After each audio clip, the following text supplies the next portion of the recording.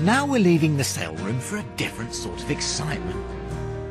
Poole is famous for one of the noisiest sports around, Speedway, and the Poole Pirates have a long history of going sideways around the Wimborne Road Stadium.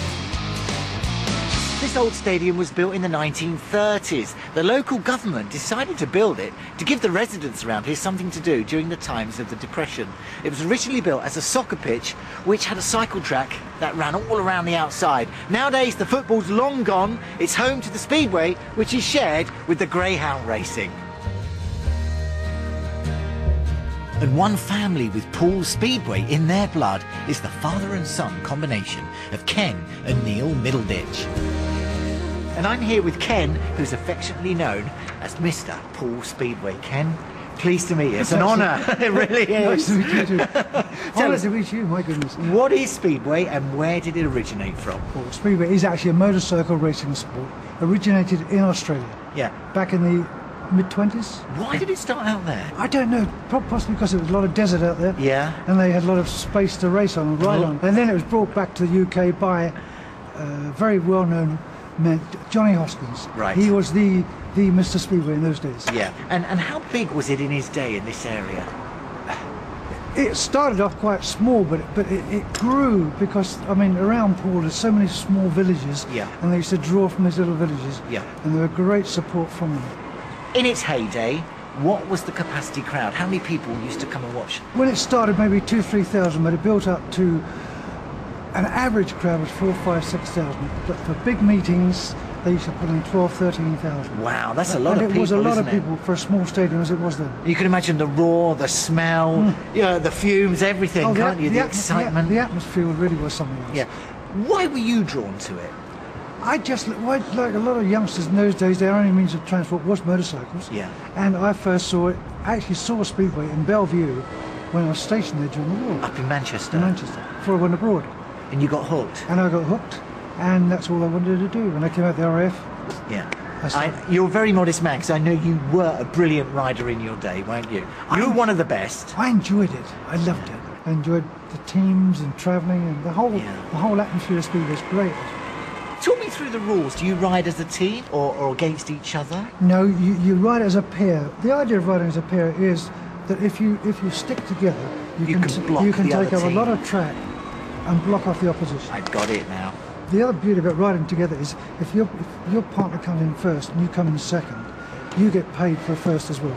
Right, I see. So you don't race your partner. No, that's good. Otherwise, it would be too competitive. That's the whole idea of it. Yeah. Could you earn a lot of money in your day back Not then? a lot, but we could earn enough to live on. You could earn enough to be professional? Pay our expenses, yes. What sort of money were you earning? We used to earn 15 shillings a point, which equals 75p.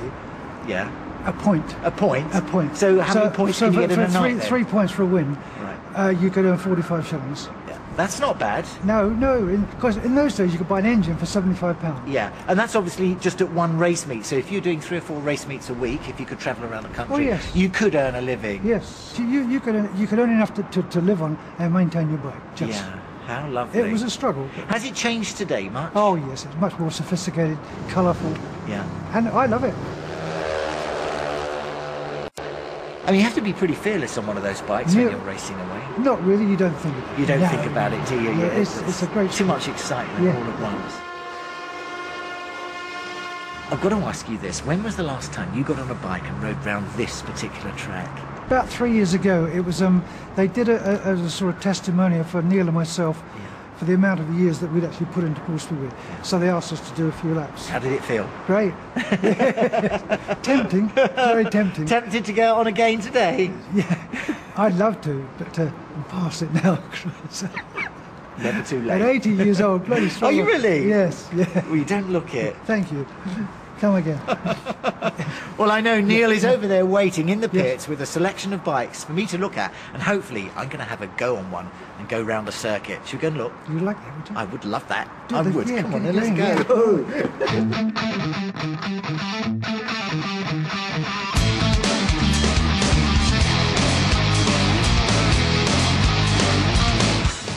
Neil, you're the Great Britain team manager now. You've got to know your onions, or in this case your bikes, to get that sort of qualification. You're a great rider as well, and Dad taught you, chip off the old block. This was a bike from your dad's period, wasn't it, from his era? Yes, that's right. That's exactly what Dad used to ride, and I don't know how they used to ride them. Looking at them now, they're certainly a monster to ride. It's a design icon. I love all the chrome. It is. It's brilliant, isn't it? I mean, Piece of it really sculpture. does. Yeah, it is. It's beautiful. Beautiful. It looks very lightweight. It is. I mean, they were built for speed, not for comfort. As you can see, just the seat and the bars, no brakes, no gears. No brakes. Now, why no brakes? That's what we want to know. I think sometimes when we used to race, we used to wonder that as well. But no, it's mainly for a safety point of view. Guys braking, hitting, running in the back of each other, that sort of thing, really. Yeah. That's a lovely bike. It really beautiful. is. Well, let's see how they've evolved. The one behind us is what, sort of 1960s? No, this is actually 1980s. This is actually my bike, the one I finished racing on.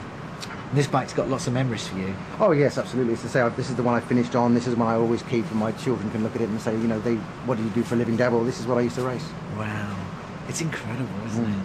Yes, and how fast? What sort of speeds could you do on this? Well, they run on methanol, not petrol, and they'll do 0 to 60 in 3 seconds, which is sort of almost... That's fast. Very fast. That's very fast. From a standing start. Especially with no brakes. Well, it looks great, but again, they are evolving, aren't they? And this is what we've got now. If we zoom around here... This bike is a prototype which is built by a local firm, Penske, who make Indy cars, for Tony Ricardson, who's a 6-time world champion. Yeah. This was actually built, called the Middleditch, which is named after my father and I, which is rather nice. But this is the first one built. This is what Tony races at the moment. Yeah, they look like they're built to last now, though, don't they? They do crash quite a bit and do bend quite easily.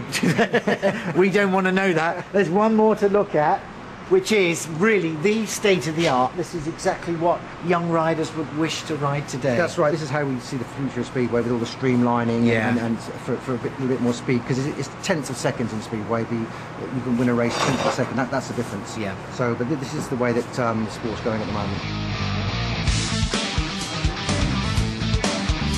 There's no doubt that the atmosphere of Speedway can be intoxicating. Every week, these powerful machines are tweaked to perfection before they hurtle around the track in breathtaking races, pitching man and machine against their rivals. And that's just how it's always been here at the Wimborne Stadium throughout the generations.